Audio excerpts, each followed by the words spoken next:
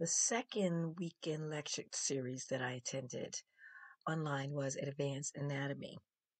Now, I hadn't even had basic anatomy, but I thought you're going to have to take advanced anatomy anyway. So just get in there, get familiar with it.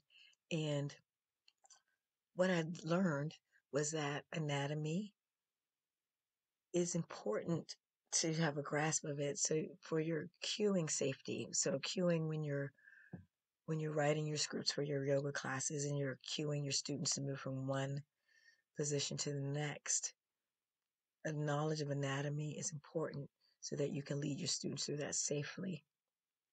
And we were led through a short embodied yoga practice, which was made us more aware of our different body parts. I love that. It was a lovely 15 minutes of mindful breathing and stretching. Some tips that we were given is to ask your students what injuries they have before class. Um, New students or as a new teacher, you can introduce yourself and create a space that they can share concerns and needs for the class, including injuries.